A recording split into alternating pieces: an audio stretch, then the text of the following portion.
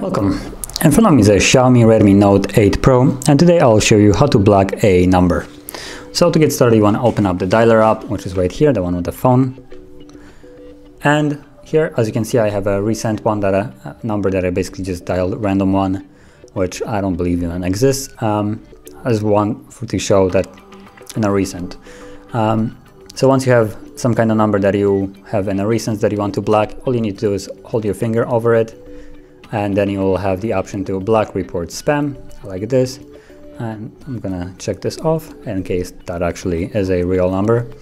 And then all you need to do is just tap on block, and that's about it. Now the number can't reach you anymore. Now if you want to add a number that, for instance, didn't call you yet, but you know that the number itself, you can go into the settings, and from settings you will find blocking or blocked numbers.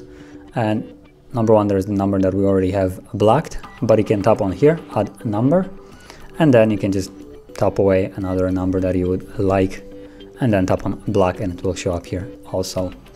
And if you want to remove those numbers, you can either X it from here like that, unblock, or also if it's in here, you can also hold it, and then you will have unblock number option like this.